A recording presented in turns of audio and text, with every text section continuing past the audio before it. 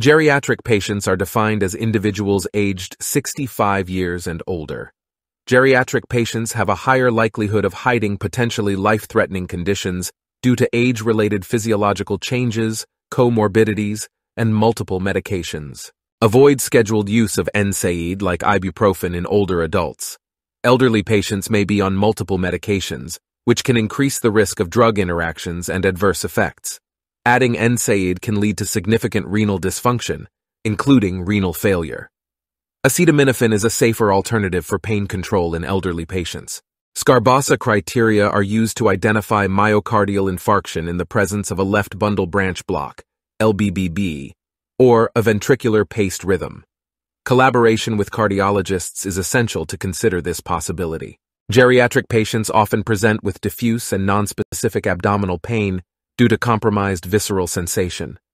It is reasonable to make CT scan the default test for abdominal pain in elderly patients. Delirium can have life-threatening causes such as SDH, sepsis, electrolyte imbalance, or drug intoxications. Identifying and treatment of the reversible causes of delirium are essential to prevent morbidity and mortality. Non-situational syncope in the elderly requires workup. Listen for new murmur, obtain a 12-lead ECG, and consider echocardiogram and 24-hour Holter ECG. Elderly patients may not exhibit typical signs of sepsis, such as fever. Instead, they may present with subtle symptoms such as confusion, lethargy, or generalized weakness. Geriatric trauma patients are frequently under-triaged, resulting in increased mortality rates. Geriatric blunt trauma patients warrant increased vigilance despite normal vital signs on presentation. Trauma triage set points of heart rate above 90 or systolic blood pressure below 110 mmHg should be considered in the geriatric blunt trauma patients. Occult hip fractures not visible on plain radiography need further imaging. While CT scans are helpful, MRI remains the gold standard for diagnosis of occult hip fractures, including stress fractures and avulsion fractures.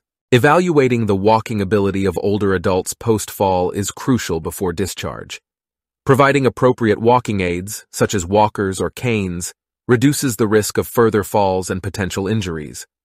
Implementing falls prevention strategies, such as home modifications and exercise programs, further reduces the risk of falls and associated morbidity and mortality. Elder abuse is unfortunately not uncommon. Look for signs of physical abuse, such as unexplained bruises, burns or scars, and injuries to the left side of the face or ears. Genital injuries or sexually transmitted infections also raise suspicion for elder abuse.